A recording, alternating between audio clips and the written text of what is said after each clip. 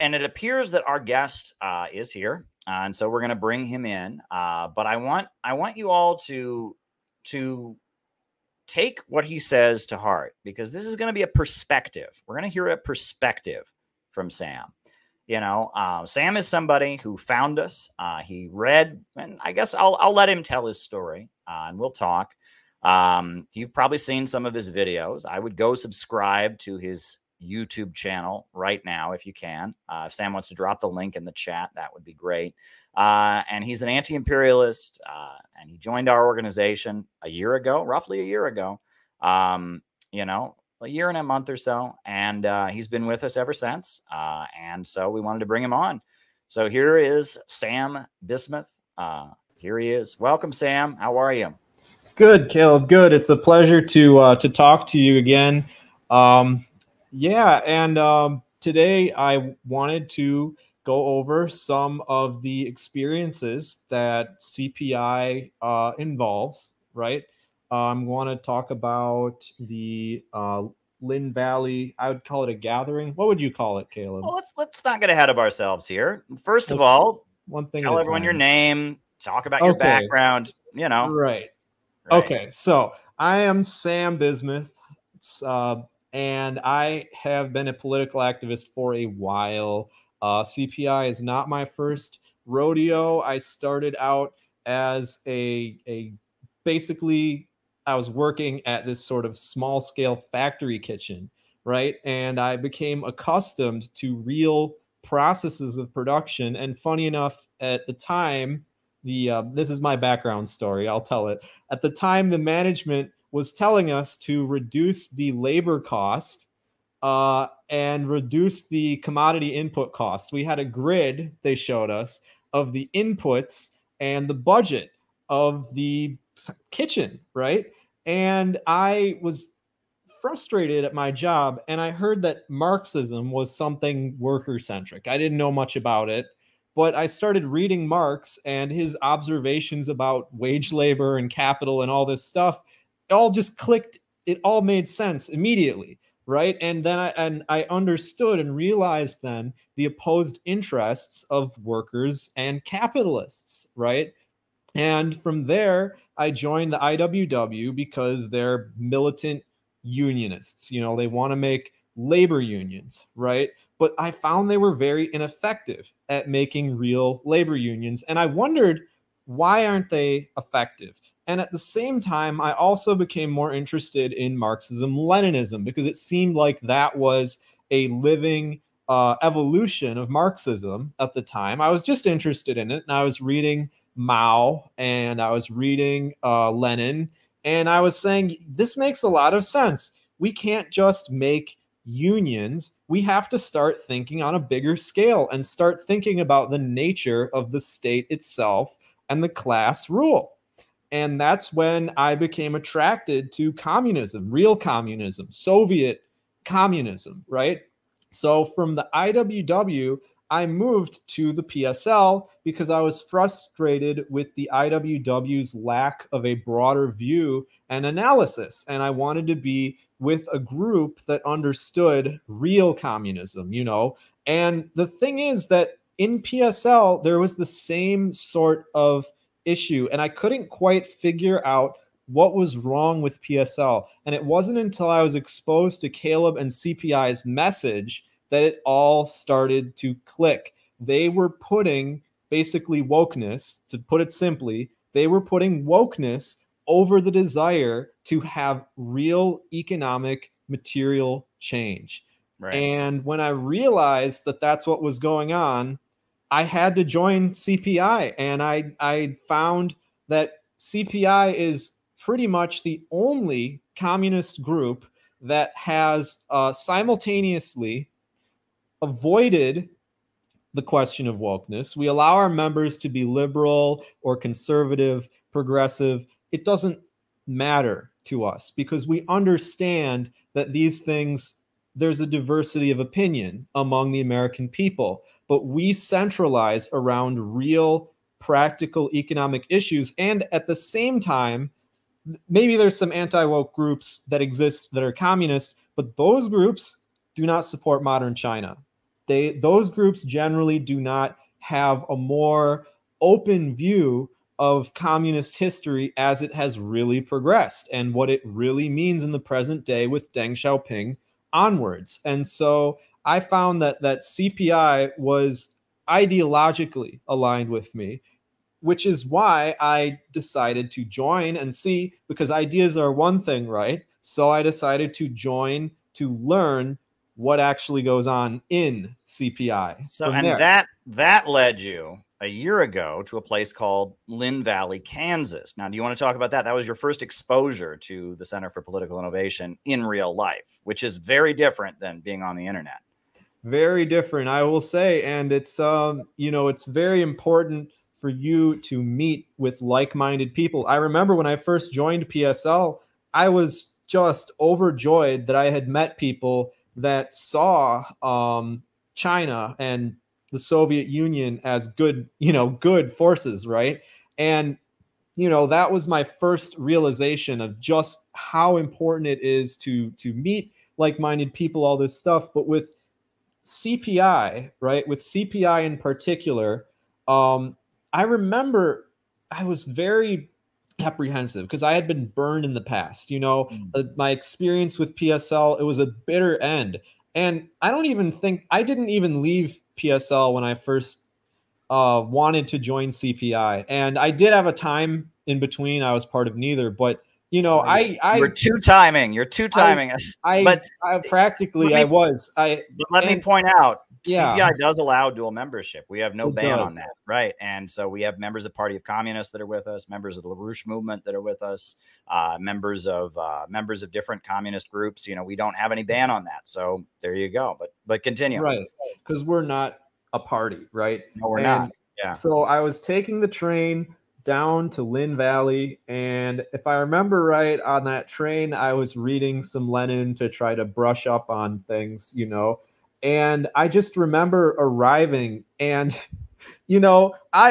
what I was expecting, I didn't know what to expect, but it wasn't what I was expecting, because I was thinking, maybe this is like a cult, maybe this is a weird thing, but no, it was just the most wholesome, friendly experience, and it was like down-to-earth people who genuinely cared about trying to uplift the condition of fellow Americans, who genuinely wanted a new system. And it was just, it was so amazing to meet people. And I just, ever since then, I've been hooked on CPI. If I had the time and money, I would have attended pretty much every CPI event that's gone on since then. And the only reason I was late is because of those distractions of trying to build a life for myself, a career for myself. But sure. Well, before you go any further, because your story takes an interesting turn after this. Right. But I want to actually have some video from the opening of that retreat. I thought I'd put on just so people get a sense of, this is how the retreat in Lynn Valley, Kansas opened, right? So there you go. This is what you saw at the lodge in Lynn Valley. Dare to struggle. Dare to win. Out of the movement. To the masses. Out of the movement. To the masses. Out of the movement. To the masses. Out of the movement. To the masses. Free Assange. Free Assange. Free Assange. Free Assange. Let's go, Brandon. Let's go, Brandon. Let's go, Brandon. Let's go, Brandon. Slava Donbasu! Slava Donbasu! Slava Donbasu! Slava Donbasu! Slava Donbasu! Slava Donbasu! Slava Donbasu! Slava Donbasu! Slava Donbasu! Slava Donbasu! Dare to struggle! Dare to win! Dare to struggle! Dare to win! Dare to struggle! Dare to win! Dare to struggle! Dare to win! Come all of you good workers, good news to you all.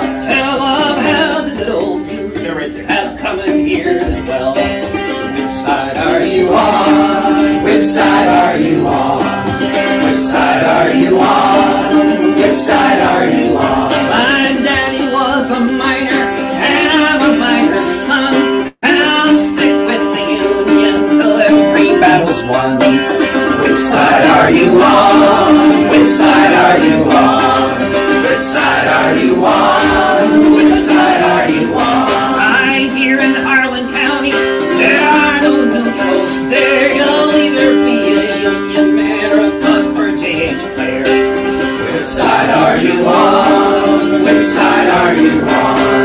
Which side are you on? Which side are you on? Soul workers, can you stand it? Oh, tell me if you can. Will you be allowed to scare or will you be human?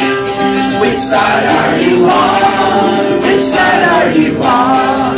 Which side are you on? Which side are you on? Which side are you on?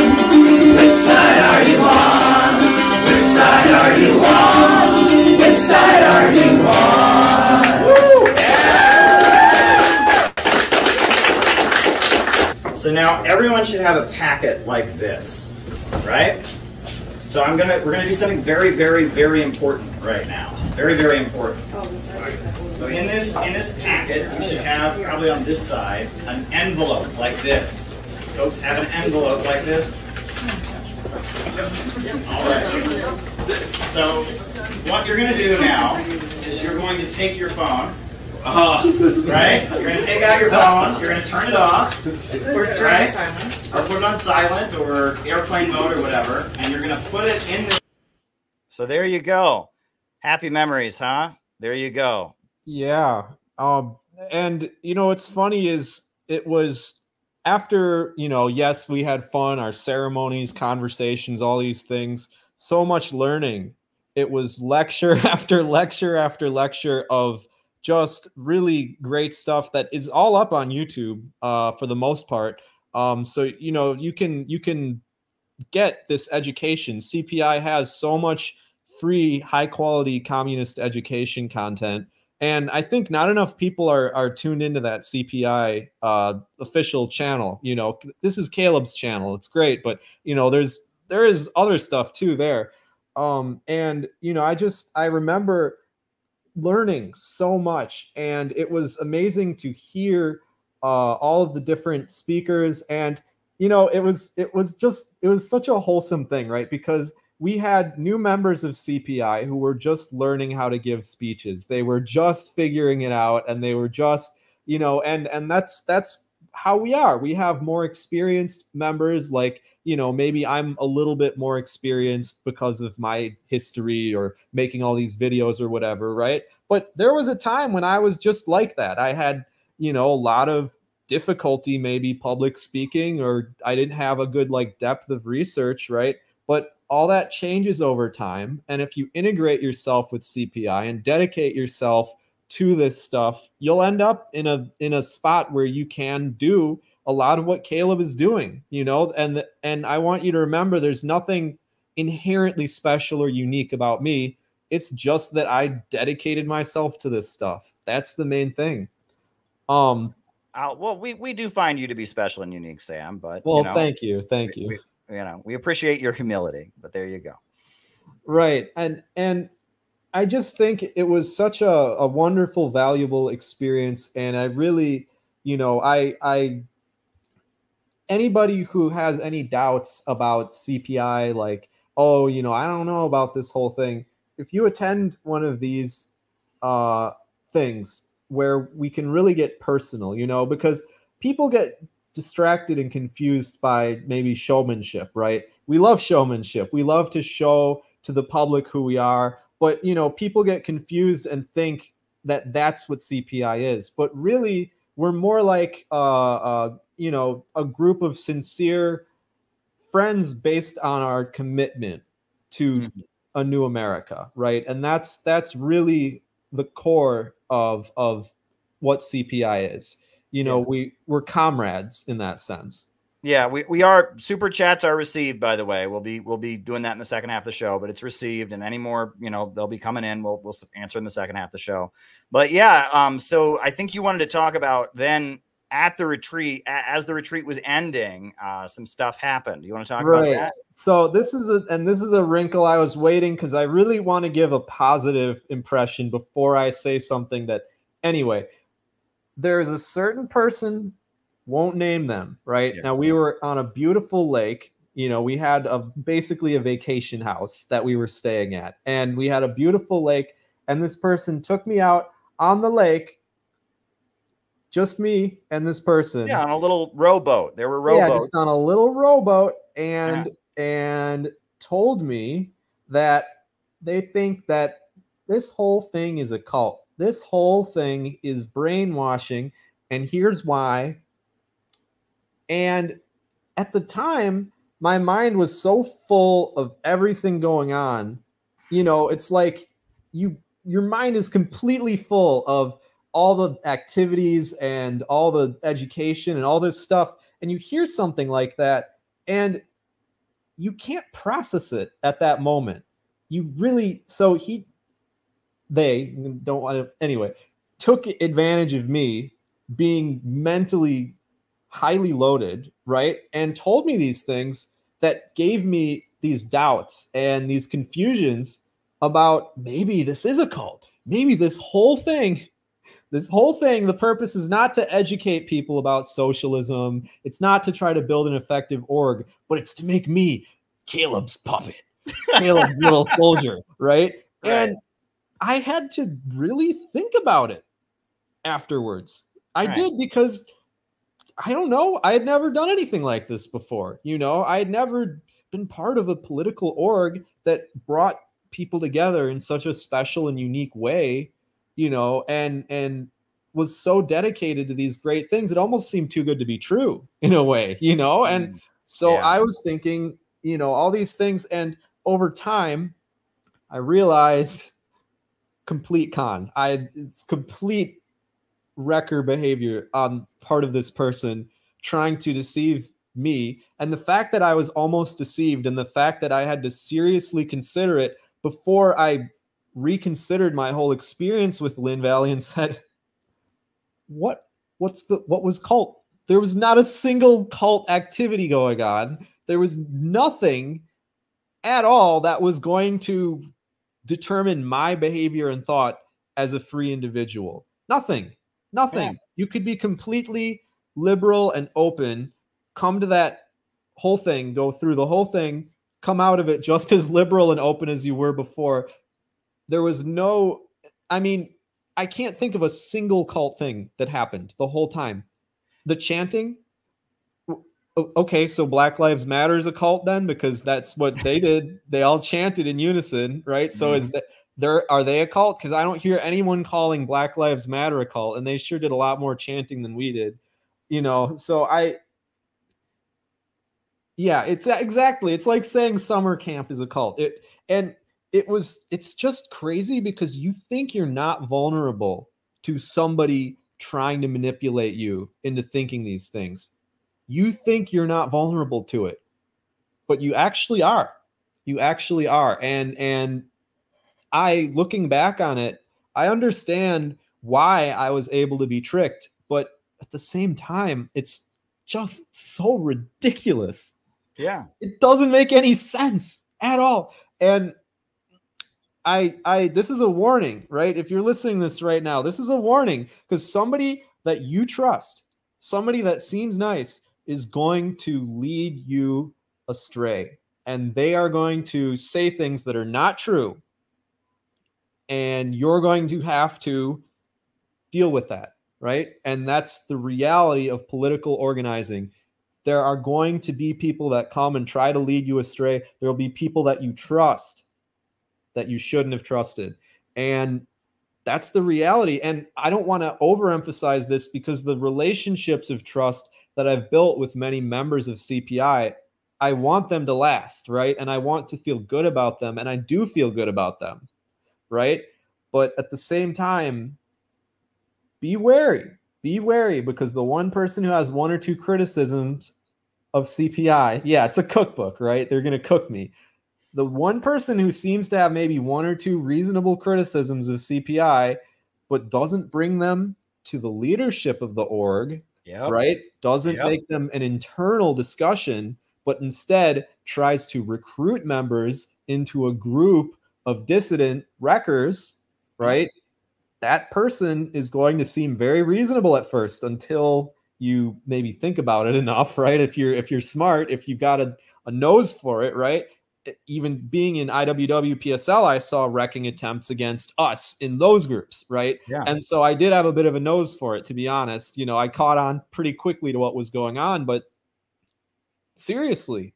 I mean, this was some classic like government infiltration, you know, Cult Awareness Network, Steve Hassan's people. And what was most crazy about it is if we were some kind of brainwashing authoritarian group, the last thing that would ever be allowed to happen was for you to go off on your own in the middle of the day, you know, on a boat with one other member so he could, you know, plant your head full of anti-CPI stuff. And that these wreckers, we found out, they weren't even participating in the classes, and we let them. You know, they wanted to go outside and have a cigarette for the whole day and just sit out there and smoke and talk smack against the group, and we let them. You know what I mean? Yeah. Which, again, if this was some kind of authoritarian group, we would have seen them doing that and seen them. I think Tyler used the phrase "too cool for school." Basically, they formed their little huddle outside of the building where the classes were going on. They formed their little huddle to smoke cigarettes and talk smack the whole time. And we allowed it to go on because it's a pretty open group, you know? And it was pretty wild, you know, and we now found out, you know, we see who these people were connected to. I mean, more revelations have come out. Turns out now we have confirmation that they were getting paid. They got paid to do what they did. We have a screenshot. One of them has admitted that, right? Have you seen this? Do you know what I'm talking about? I didn't know that. Oh, there we go. It Let me pull it up. surprise me, but Let me pull it up. Yeah, this is very important. Yeah. Let me pull it up here. Yeah. He admitted on one of the people that signed the document against us, admitted it was paid work.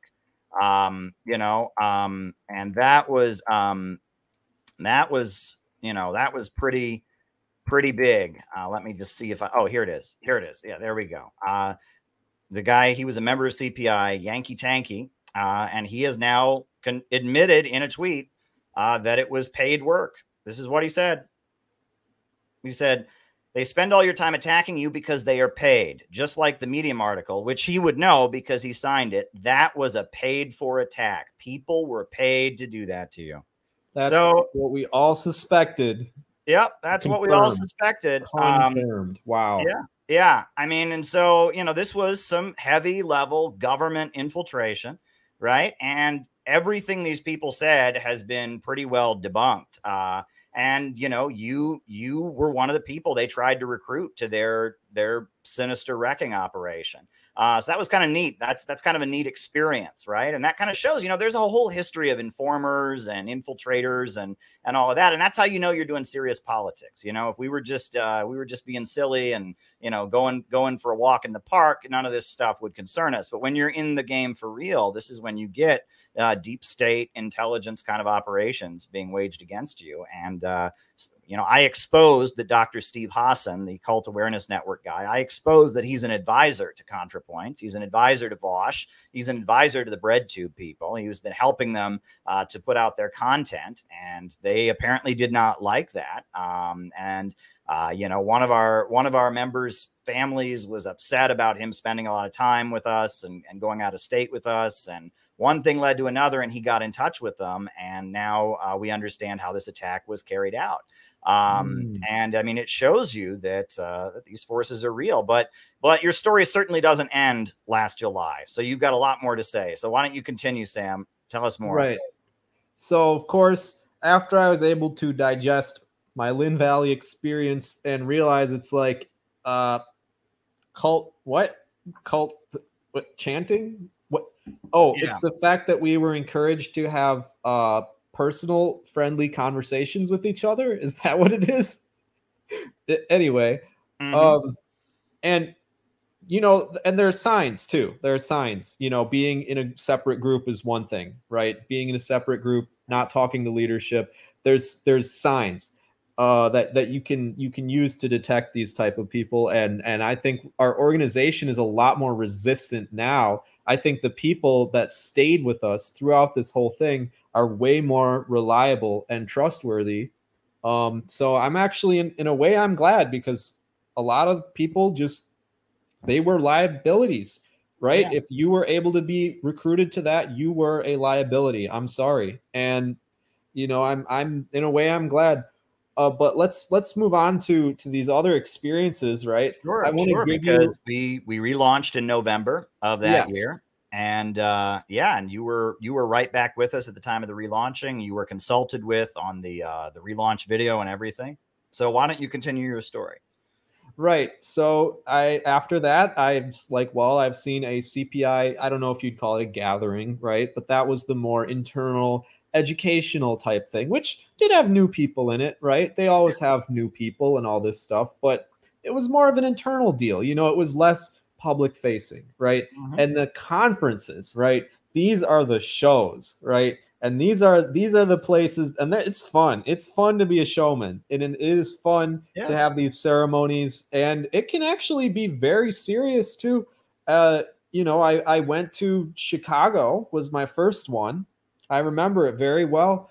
And I went with Sage, right? So hi Sage. I don't know if he can hear me. I'm in his house right now, actually. But anyway, you know, I went with Sage to Chicago, and I remember going there. I remember meeting the Uhuru people. We had people from Uhuru actually there, and they were very friendly, and we had interesting conversations. Well, the raid on their homes had just happened July Yeah, 29th of last year. And so I heard about those raids. My phone was going off all morning. All kinds of people were calling me from RT, from WBAI, saying that this had happened.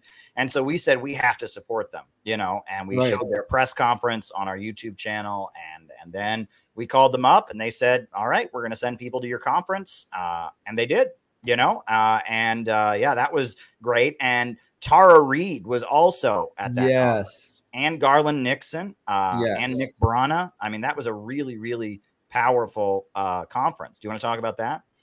Oh, it was just great. I mean, I remember the powerful speeches. Tara Reid, you know, I was crying when she started talking about Palestinian children and all this, and it was, I mean, really, it it's one thing to see it on the screen. It's another thing to be there among all the people watching, and you know, and the thing is, this is my advice for members going to the conference though.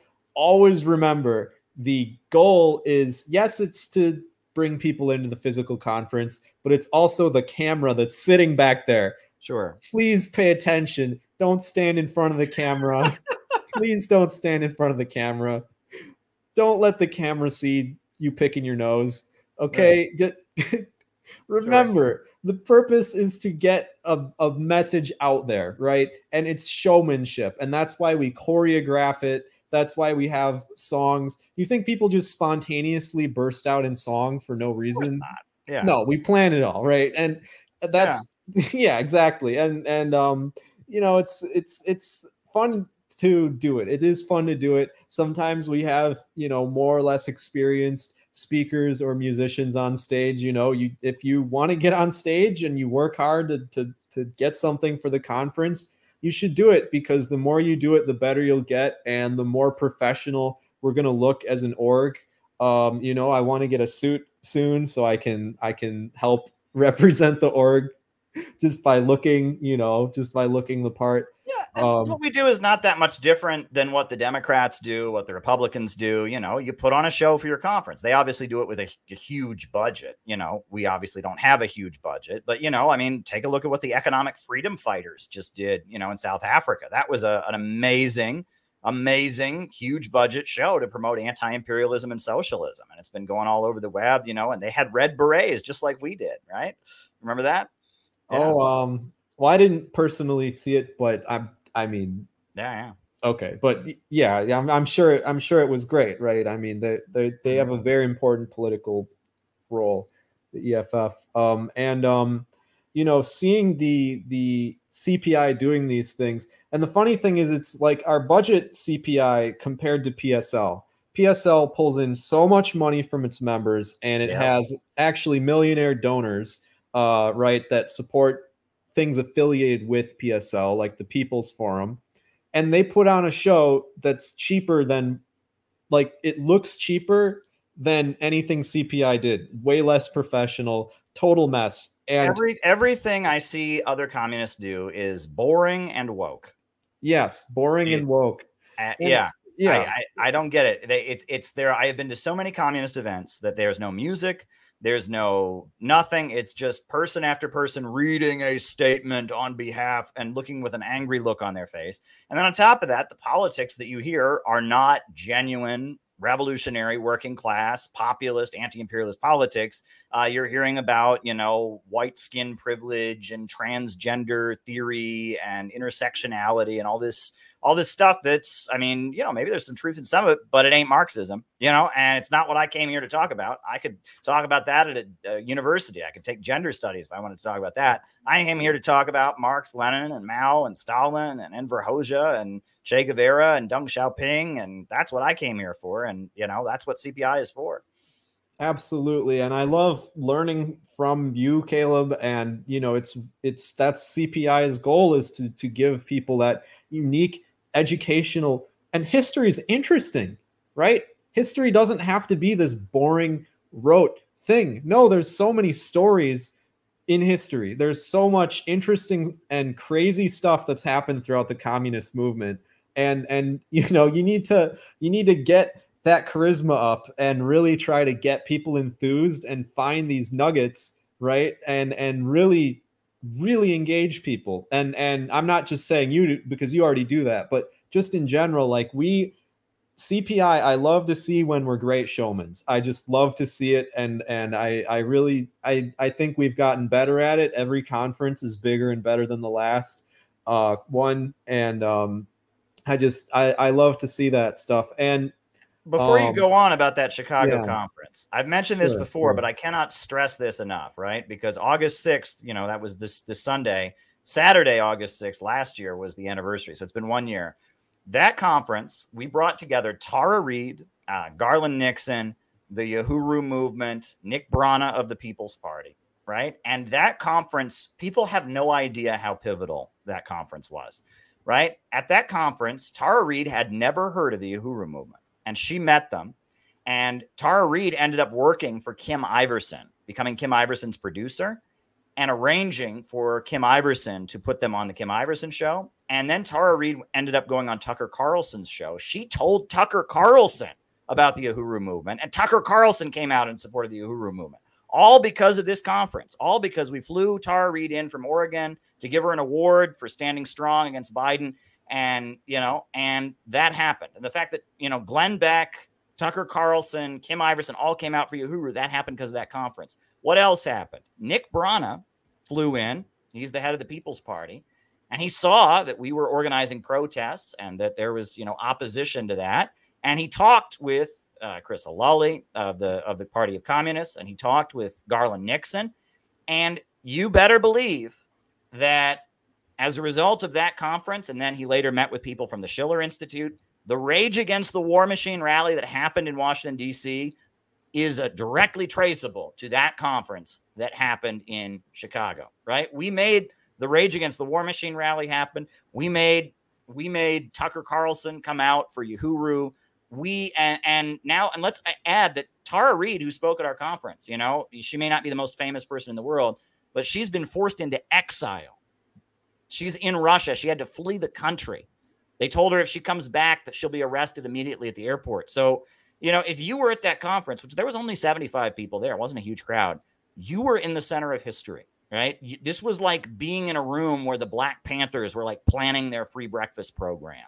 Like this was like, this was like being at one of the rallies in the lead up to the 1963 I Have a Dream speech of Dr. Martin Luther King. This is like, this would be like sitting in a room with Eugene Debs and the Wobblies, in the 1920s. You were like right in the center of it. And people often don't seem to understand that tiny rooms, with only 75 people in them and all of that, that's where great ideas and great movements are born. And people don't realize that a lot of times it starts small, right? The Chinese Communist Party it only had 60 members, and it started with a meeting of 20 people in the basement of a women's college dormitory. Did you know that?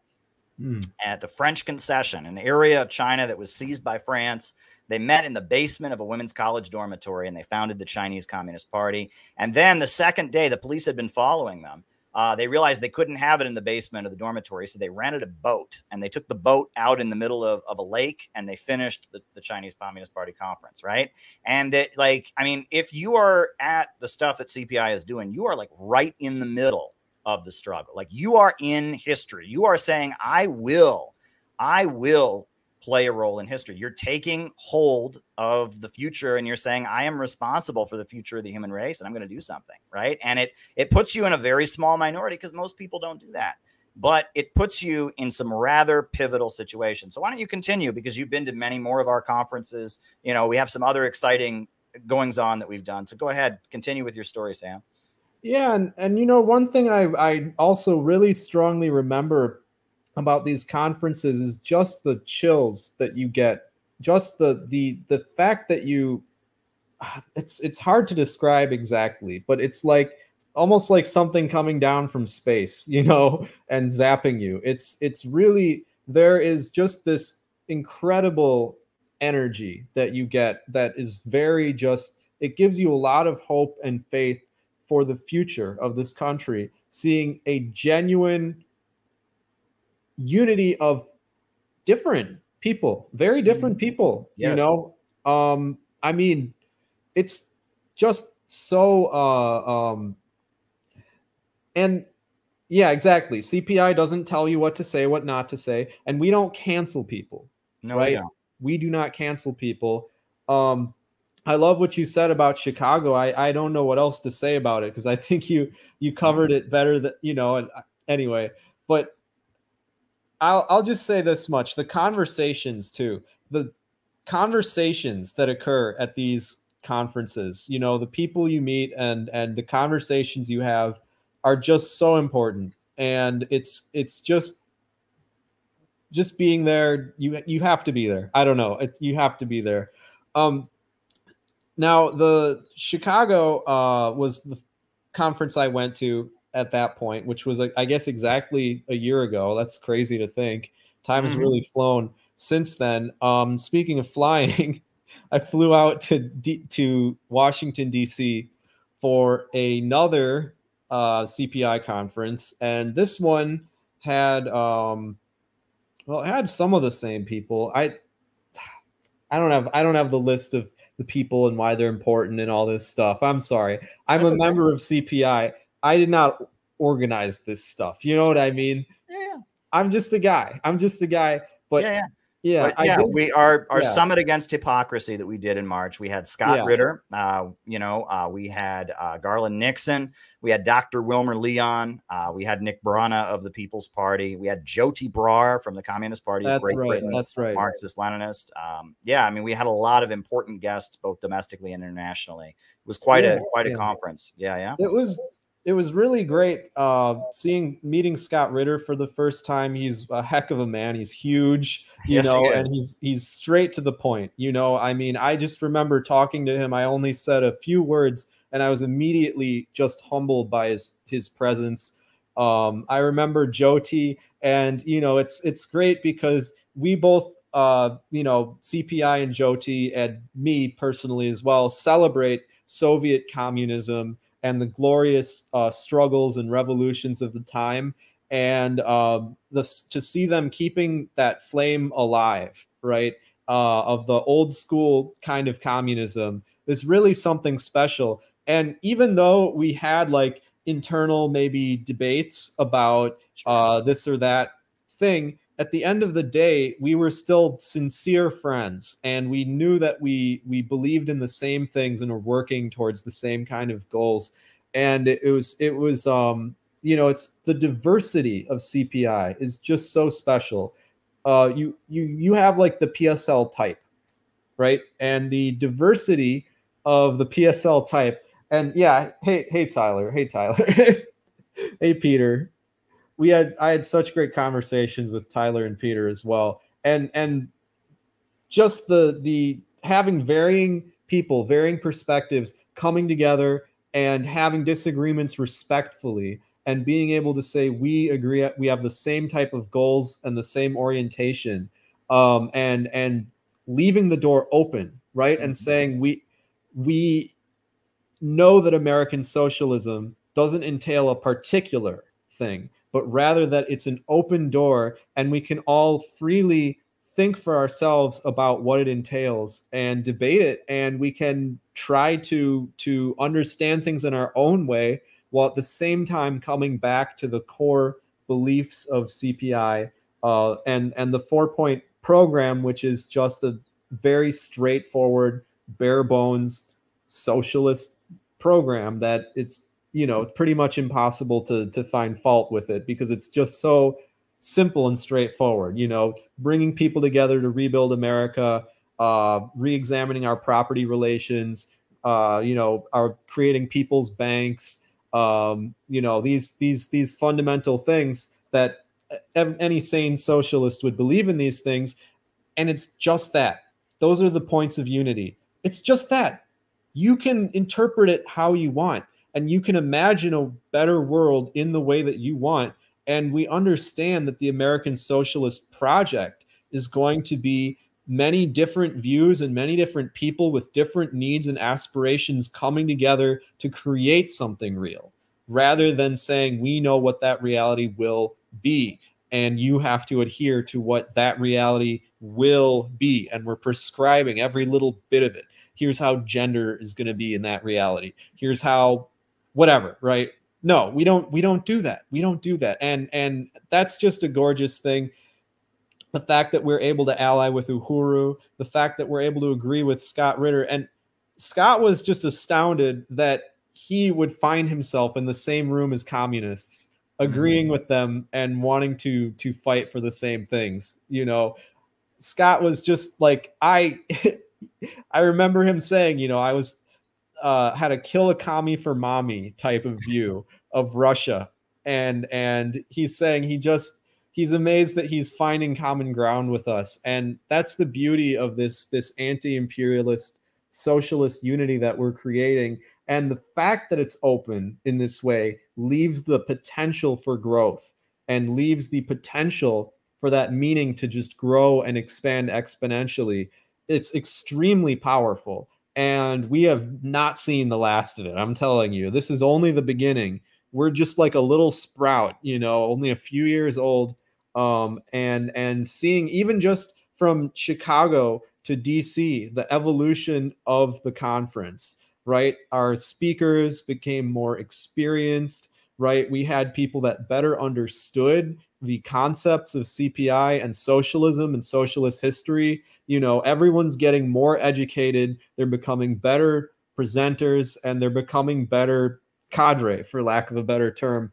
And it's, you know, this evolution, it's going to take years. It's going to take work. But starting from scratch, like we are, I'm just amazed at what we've built, just starting from scratch, you know, just pretty much having nothing, you know, Caleb, a few of his friends, and just some ambition pretty much. And, you know, look at where we are now. I mean, conferences that have maybe 100 attendance, soon it's going to be more. We know it's going to be more.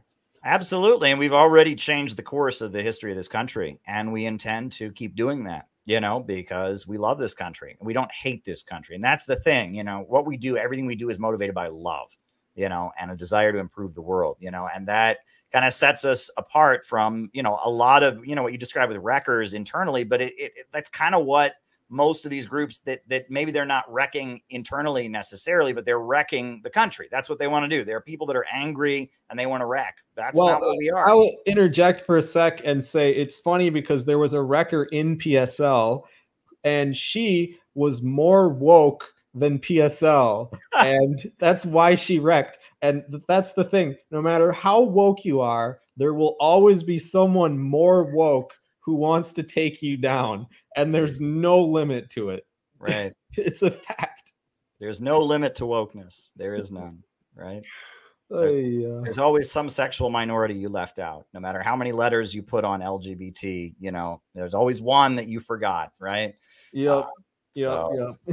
Wild times. Well, yeah. I mean, now, you were part of the group that confronted Sa Ing-wen. Yes. I figure I can show the video of that, but do you want to describe like what that was like before, or do you want me to show the video first, or what do you want me to do? Well, how about I'll give a little intro. Okay, just a little Go bit. ahead. Because we had no idea what we were doing. We just said she's probably Now going to you're be. giving it away. It was all supposed to be our master plan, Sam. you're exposing us, right? But go ahead. Go ahead. True. Okay. But this is genuine. Okay, this is genuine. Yeah. We knew she was staying at this hotel. We didn't know she would be there when she was there. And there was nobody there except for a few police. It's like we had no idea what we were doing, but then she came out of the building and it was, I mean, now you just play the video. Just Right. play So the video. This is the so-called president of Taiwan. She came to the United States to beg for money, for more weapons to threaten China with. And the CPI found out what hotel she was staying at. When she first arrived at that hotel, there were protests. You know what I mean? But this was later in that day, after her first arrival had happened. After her first arrival, we just kind of set up outside the hotel, and this is what happened. Present what the American people want. All the polls show that the American people don't want a new war. The American people are sick and tired of our money being wasted on bombs and weapons and destruction, provoking a war with China, provoking a war with Russia, while our trains are derailing, people in the United States are suffering, our water's not being purified, our railroads are falling apart, our power grids are falling apart, and yet we pour more and more weapons and money into some stupid confrontation with China. China is not our enemy. Wall Street bankers are our enemy. No more provocations against China. China is not our enemy. China is not our enemy. China is not our enemy. China is not our enemy. Get out of our country. Stop trying to sell war in our country. Stop trying to sell war in our country. We don't want a new war with China. We love America and we don't want a new war with China. China is not our enemy. Stop trying to sell war. Get out of our country. Stop trying to sell war. China is not our enemy. I'm a patriotic American. I love my country and I don't want World War III. Yep. That was an epic moment, was it not? I mean, I will always remember that moment. Those words are like burned into my head. And just China is not our enemy. Get out of our country. And believe me, this is a funny thing because she's like smiling like nothing's going on, right? Like you'd think the video is edited or something because she's so like, but it's not. Yeah, you can see our signs in the background. Yeah. That was, we had our footage of our protest, and then we had the French Press International. That was their footage of her as she's walking by, and you see our signs, and it's like the headline they gave it was like French president enters car amid protesters or something like that. I mean, it was wild. Yes, and we had to go through actually painstaking effort to find all of the different press and video to that we could assemble to clearly show what had happened there. And that clip actually should have gone viral. To be honest, based on the sheer scale and importance of what we were doing, we only had 4 or 5 people there. We should have had 100 people there. Just based on we should have had 1,000 people there. We should have flooded the streets to tell her to get out of this country. And it blows my mind that it was just us there. And this video should have gone viral. We did get many, many views on it. Well, in Chinese social media, it was millions and millions of views, right? Yes. And then the next day, you and I were both interviewed at the protest that happened the next day outside of the place where she was speaking and all of that. The U.S. social media did not, it got a couple hundred views, like 300, 400 shares on Twitter. And what I thought was interesting was the main reason that it didn't go as viral as you might think in the United States was because there's a lot of these grifters on the internet who don't actually support China. They pretend to support China, but they're opposed to building any actual movement. They just get on the internet and go like, America sucks, America's racist, I hate this country, and they are opposed to building any actual movement. And they all basically huddled up and they wouldn't share it. You know what I mean? And people are afraid to Mhm. stand up, right? Yes. That was us exercising our free speech rights, and people maybe that call it, some people called it aggressive. Okay, Oh. well, it wasn't any form of real aggression, right?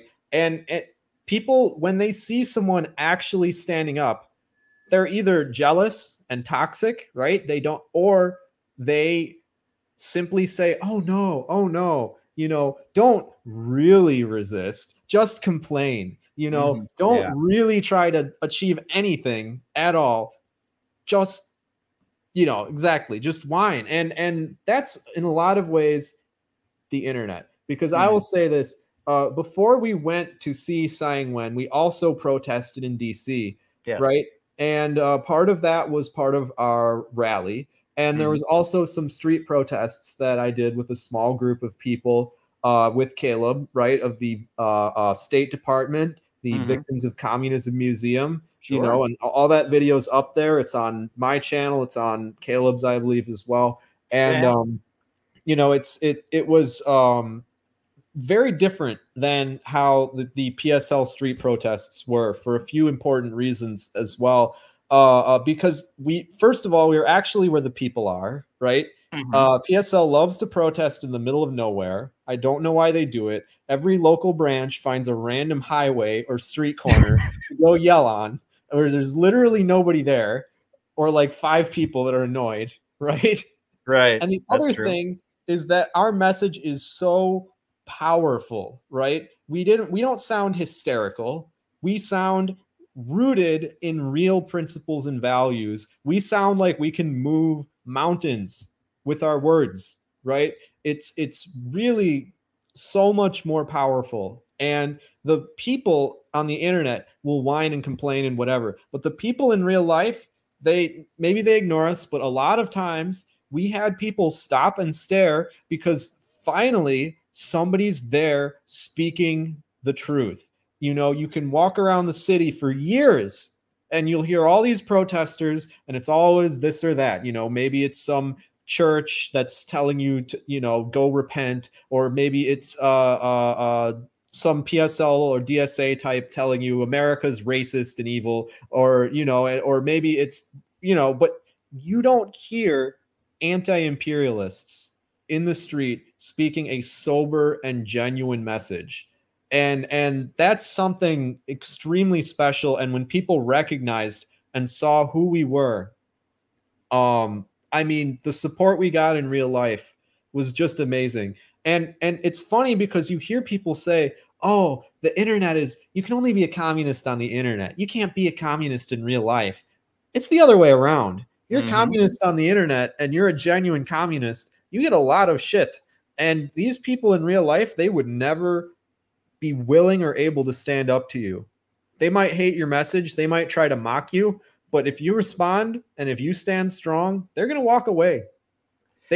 They can't stand there in front of you and genuinely tell you to stop, because they can see and feel where you're coming from, right? Absolutely. And, I will say that it's like we have just a completely different style of protesting than some of these other communist groups do. Because when we protest, it's not about trying to get the biggest crowd we possibly can, and then feeling like we're important because we're in charge of it. Right. And that's a big part of it. I mean, I used to call PSL the king of the protest cage. Right. It's that, whatever the trendy liberal cause is, they get the stage, they set up the permit. And then they get to be like, well, if you want to speak, you got to go through us. We're the bosses, yeah. And so then it's like, how big of a crowd can they be the boss of? Like, that's the game, right? And how slick can they be to get the permit? And it's like this like ego trip of like, yeah, well, there were 1,000 people who marched for abortion today, but we ran the stage. Yeah, look at us. That's Yeah, not yeah. what we're doing at all. We have protests where there's 5 people. We have protests where there's 10 people. It's about getting the message out and doing it in a way that grabs people's attention. We don't protest around the latest trendy liberal cause. We protest against things that people won't touch with a 10-foot pole. And you mentioned that we protested, the Museum of Communism. And this is Tyler McConnell, a CPI member, and you were there too, protesting. This is just a short, a few seconds from our protest outside the the Museum of the Museum of Communism, the Museum of the Victims of Communism. It's called. So let me see if I can just pull up the video here. It's doing that thing where it takes. Here we go. Here we go. All right, go ahead. Oh, sorry about that. Okay, there we go. All right, sorry about that. There we go. And its ruling class wants us to hate China. They want to send, I'm a high school teacher, they want to send 17 and 18-year-old poor boys and girls from rural America to go die in a war for Taiwan. Taiwan's a long ways away, all right?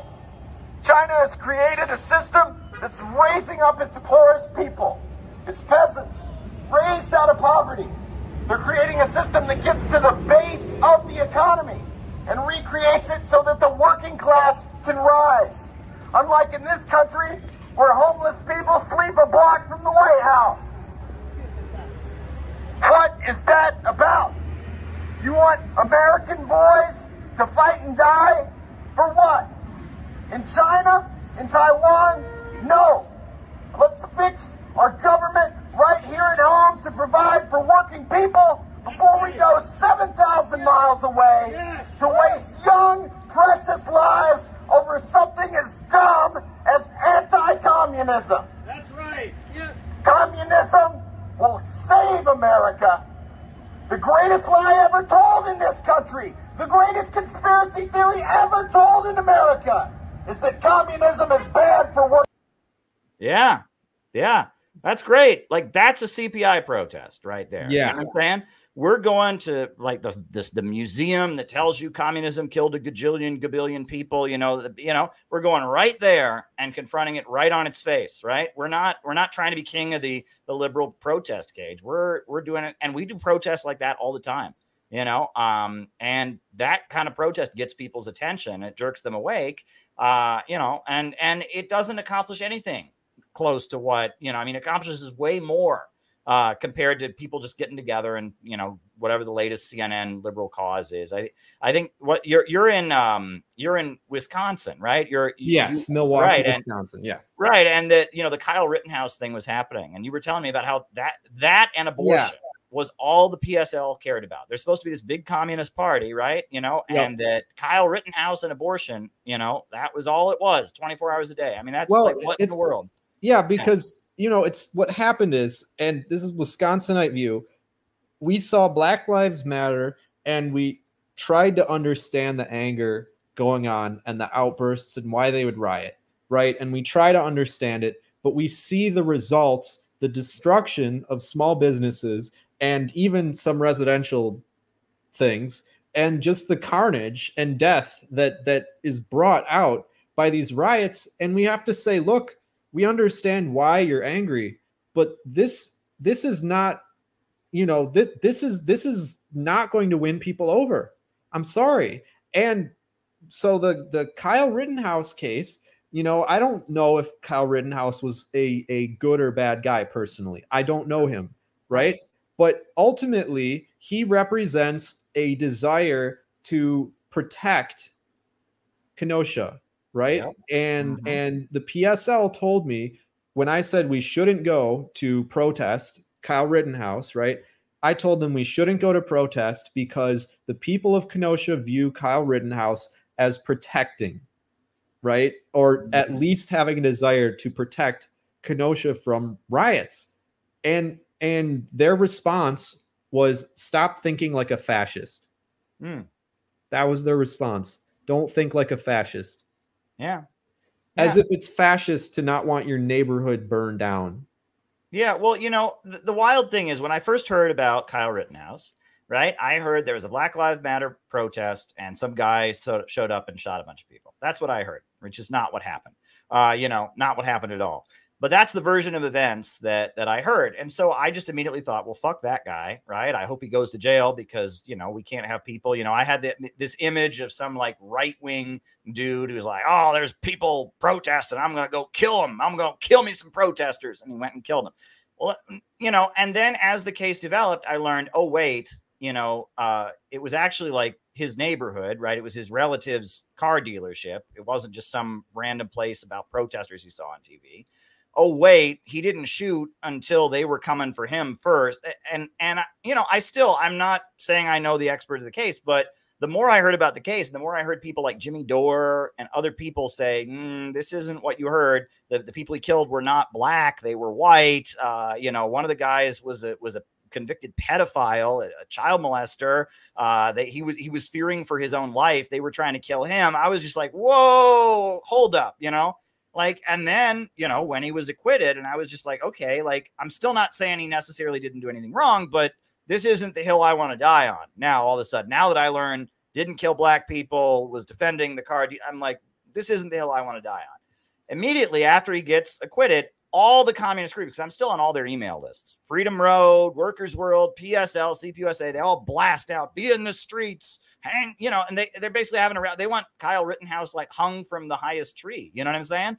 And I'm just like, really? Like, I mean, you know, I mean, if I'm, as a guy who's been doing communist stuff my whole adult life, if I'm not ready to march on this, I mean, how do you think you're going to reach the millions and millions and millions of Americans who are not with you? Like, this is not a mass issue, right? This is not a mass issue at all, but it's where all the TV cameras were. It's where it was trendy and hip, you know? And so, yeah, you know, they got on TV.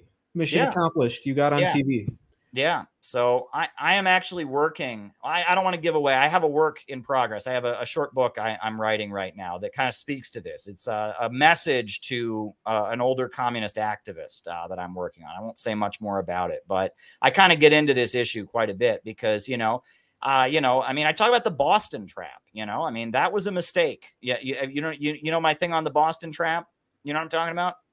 It's a big part of PSL Workers World teaching. It was just pounded into my head when I was in Workers World. 1974, Boston, there were these ugly racist riots against school integration. They were awful. I mean, school kids, black kids that were going to white schools were getting beaten up and all of that. And some of the Maoist communist groups, the October League and the Revolutionary Union, they made the mistake because they said that the answer is communism, not school integration. Right. And the Black Panthers and a lot of black nationalists were not supporting school integration. They thought, well, we'll join the racist anti-busing protests and try to point them in like a communist direction. Huge mistake. Big mistake. They were completely wrong to do that. But you know, and Workers World, which PSL is a breakaway from, they say, oh, look how awful that was. And see, what we did is we organized this rally that was really liberal, that all the Democrats spoke at, that was supporting school integration. You know, so that shows how great we are. What they don't realize is that, like, that was a one moment in 1974 where, yes, some communist groups that had the correct orientation, which was out of the movement to the masses. They didn't want to follow what the liberals were doing. They were cutting their hair short. They weren't using drugs. They were getting jobs in fat. They had the right instinct, but unfortunately they made a mistake, right? And they take that moment and they project that onto the entire thing. You should never support anything labeled right wing, because look what happened in Boston in 1974. And that is a huge mistake, because we're living in a period where everything that goes against the establishment gets labeled right wing immediately. That is their response. You're against war with Russia, you're right wing. You question the vaccine, you're right wing, right? You don't want tech censorship. You don't want, the FBI calling up Twitter to decide what goes viral. You must be right wing. And, in this day and age, if you're going to oppose the ruling class, you have to do things that they are going to call right wing, and you can't apply the Boston trap to every situation. Well, and I think, it's still amazing to me that people call Jimmy Dore right wing. I never, what? But there's a backwards thinking, I think, going on, because the only people in the establishment who oppose war are like the more like paleocon type, right? So it's almost as if opposing war means that that's what you are, in a sense. It's because the left opposition to war, they haven't had power. Yeah, loving your mother. Yeah, wanting to have a family is apparently right wing. But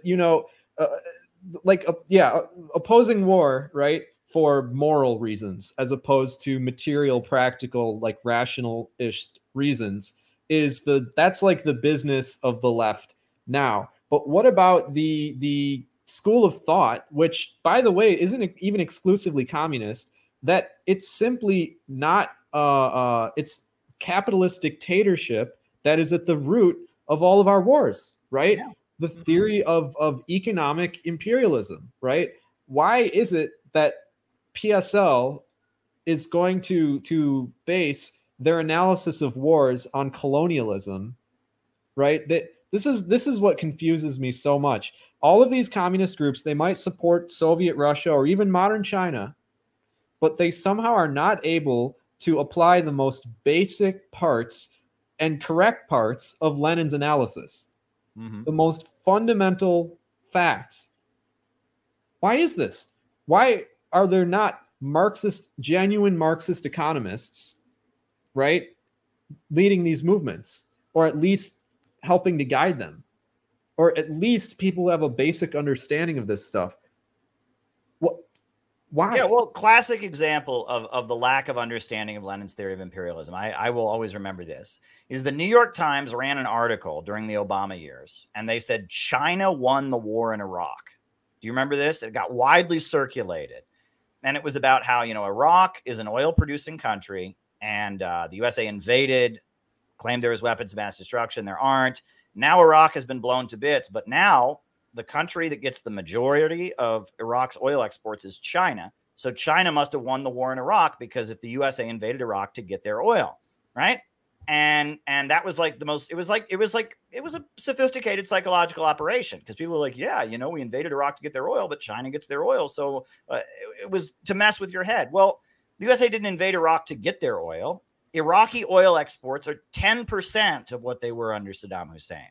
The USA invaded Iraq to blow Iraq to shreds and drive them off the oil markets, so that all of the people who'd been buying their oil from Iraq now had to buy it from Saudi Arabia, or had to buy it from BP and Shell and Chevron, or countries that are aligned with the United States, right? And that imperialism is not about, it's not like pirates, give me your booty, arg, give us your oil, Saddam. Yeah, it's about dominating the market, right? And that Iraq was a country that had broken out, Ba'athist Arab socialism had broken out of their system, had a state-run oil company, and it was competing with them.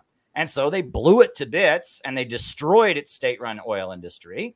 And then everyone remembers, and I remember when I was a kid, people saying to me, well, you must be stupid to think we invaded Iraq to get their oil, because the gas prices went up right after the war in Iraq. You bet they did.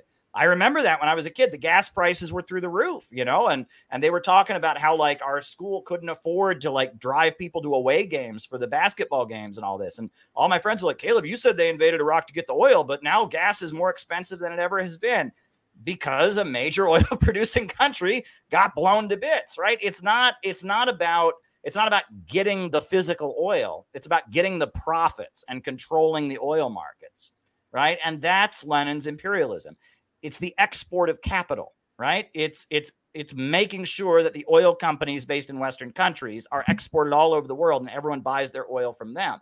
That's what imperialism is. Lenin talks about the domination of the world by trusts, cartels, and syndicates, right? The export of capital rather than the export of commodities. This is Lenin's theory of imperialism. And I didn't understand it. If it wasn't for, some smart old people in New York City that, that mentored me and taught it to me, thank goodness, I would never have even come to understand it myself. This is just kind of missing. The way, like kind of what you're getting at, the way people talk about imperialism is white people imposing their culture on brown people or something. It's like, that's not what imperialism is in the Lenin sense at all. The funny thing to me is that your average neoconservative understands this stuff way better than any Marxist. They know exactly what they're doing. Like, if you want to understand Lenin's imperialism, you can literally read what the stuff that the neocons are describing they want to do and why they're doing it, because that gives you the reasons, And I mean, some of them will oh, it's the American spirit. This is the spirit of America. There's some stupid ones, but the smart ones, they know exactly what they're doing. Yeah. I mean, with China, it's blatant now. They say, well, Huawei, they make better phones than Apple does, and we can't have that. Countries need to buy their telecommunications from America, not China. China, they recently built a computer chip factory, and this is great. It's a computer chip factory with using China domestic Chinese materials and supplies to make computer chips to be sold in China, right? It is Chinese supplies, Chinese corporation to be sold in the Chinese market. But there was legislation proposed by Democrats and Republicans to like declare this illegal, right? China does not have the right to make these computer chips. Why? Because they want China to buy their computer chips from the United States. That's what they want. And they openly said that around Taiwan, chip dominance. That's what they said. That's imperialism, right? Imperialism is about holding back economic development. That's what it's really about. And, I don't know, there was a movie that came out right after Donald Trump got elected. I don't know. Did you see it? Beatrice at Dinner, I think is what it was called. It was Selma Hayek was in it. Was it Beatrice at Dinner? Did you see this movie? No. Have you seen it? Beatrice at Dinner. I think that's what it was. Yeah. Selma Hayek, Beatrice at Dinner. And it was a movie. And it was like this wealthy California family. They're having a dinner party, and this Native American woman who's from Central America, who's like indigenous, who like does naturopath medicine for them, is staying over, and they invite over this friend of theirs who's like a evil, greedy capitalist, right? And the two of them like have an argument all night. That's what it's about, right? And it's supposed to be like the left versus the right, right? And John Lithgow is the evil, greedy capitalist, and Selma Hayek is this beautiful Native American indigenous person. And I'm watching this and I'm like, this is what like the woke left thinks imperialism is, right? It's that, the evil capitalist is all like, I want to build and construct. I'm not like those Wall Street guys that just make money from derivative ripoffs. I want to build. And she's all like, oh, Mother Earth is beautiful. And you want to destroy nature. And I hug trees. And oh my God, our beautiful indigenous ways are being destroyed by your. And it's like, that's what they think imperialism is. They think it's like Fern Gully or some shit, right? It's the opposite. It's that imperialism is about keeping countries in a state of underdevelopment, keeping them from having highways, keeping them from having power plants, keeping them from having literacy in schools and hospitals. And the national liberation movements like, in Cuba and in Central America and elsewhere have been saying, we're going to break out of your system so we can build, so we can construct. And they don't get this, right? Yeah. Why do they say Cuba? They act as though Cuba wants to be impoverished. Yeah. They act as though, I've heard people genuinely say, because Cuba couldn't get access to pesticides, they have organic farms. And so it's so good for the Cubans' health that it's all organic. Yeah, and it takes up 3 times the land to farm the same amount of food because you don't have freaking pesticides. Like, there's no practicality in them. Yeah, and despite all of my disagreements with them, that is one thing I do credit the Schiller Institute and the LaRouche movement with, right? Is that they saw early on that the new left, they were promoting this narrative that says small is beautiful, degrowth, right? And that Marxism and Lenin's theory of imperialism and degrowth do not go hand in hand whatsoever. And in fact, the ultimate goal of communism, right, is a world with so much wealth and so much abundance that the state can fade away, right? That there'll be so much for everybody that people just work because they feel like working. The free development of every individual is the development of all, no coercion, that's our ultimate goal. And that requires building. And maybe we need to build in ways that are more sustainable and efficient. Maybe fossil fuels isn't the way to build. Maybe we got to go to fusion energy, right? I'm not saying all environmentalism is bullshit. I am not convinced. There's some people I know that are really convinced that global warming is a hoax. I'm not convinced, right? I see erratic weather patterns, and I'm not ready to say global warming is a hoax. I think climate alarmism and telling us that it's an emergency, so we must degrow, that's a hoax. But, I think climate change is a problem. It's a reality. And, listen, if you're watching this, you have your own view on climate change. Caleb is not telling you how to think right now, okay? Yeah. This is an opinion that's based on the limited knowledge, right, that a non-climate scientist has, right? I'm not a climate scientist, and my view's very similar, to be honest, but, we're not telling you how to think. No. Don't go arguing the exact same thing that we're saying. You know what I mean? Exactly. There's diversity of views in our organization, right? Right. Absolutely. But, you know, but we're about construction. We're about Right, building. right. We're about moving ahead and celebrating what it is that makes human beings, which is that they have creative power. That Yeah. ants have been building their ant farms the same way for 1,000,000 years. You know, that beavers have been building their beaver dams the same way for 1,000,000 years. But in just 6, 7, 8,000 years, human beings, we've gone from hunter-gatherers in the woods to space travel to iPhones to remote broadcasted conversations like this one.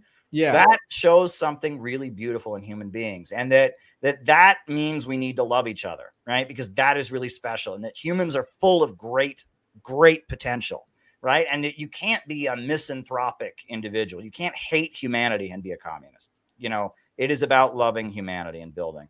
Wow, this has been an amazing conversation, Sam. It was really a pleasure to have you here. Do you want to end? Do you want to make any closing points before you go?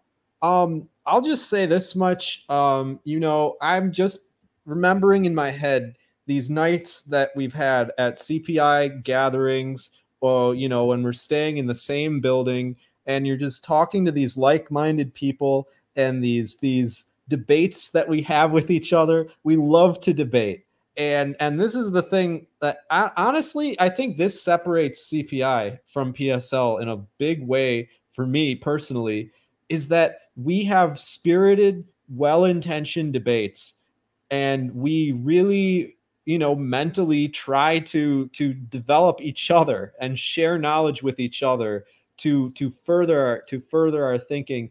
And I just remember all the great conversations and connections and silly antics and just all the, you know, all those little things. I remember cracking jokes constantly with Tyler and Peter Coffin. You know, I just so many good memories that I have with CPI, and I feel like I didn't emphasize enough, you know, because it's hard to articulate just how important and fulfilling these experiences can be, and you really don't know unless you go and attend. So I really encourage anyone watching, you know, before a protest, you have a massive sense of dread. Oftentimes you really don't want to do it. You almost want to stop being a communist because it's too much work, right? But a minute in giving a speech and speaking your heart to the public, it completely changes, and it's actually amazing.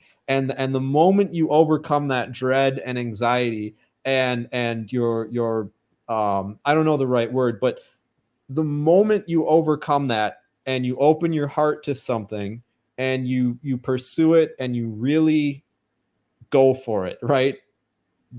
Everything changes. And so my suggestion, anyone watching right now, if you have any reservations, it's the word I was thinking of. If you have any reservations about coming to a CPI event, if you have any reservations about being a communist, if you have any reservations about protesting, just know that the moment that you actually go and do it, all of that will disappear and you will feel amazing. And it will change your life. You become more confident, right? You will form genuine connections, lasting connections, meaningful connections with people that you never thought you could. And that's what I really want to drive home tonight. So thanks for having me on, Caleb. It's been a great conversation. I would totally do this again. You know, let's think about that possibility, and thanks so much for having me on. Yeah, absolutely. And be sure to, you know, make sure we'll be sure to put your link in the description. Go subscribe to Sam's YouTube channel. He does great videos on a lot of different great topics. Good luck with everything, Sam. It was really, really a pleasure to have you on. Thank you very much. Thank you so much. Yep. All right. Well, that was a great opening segment.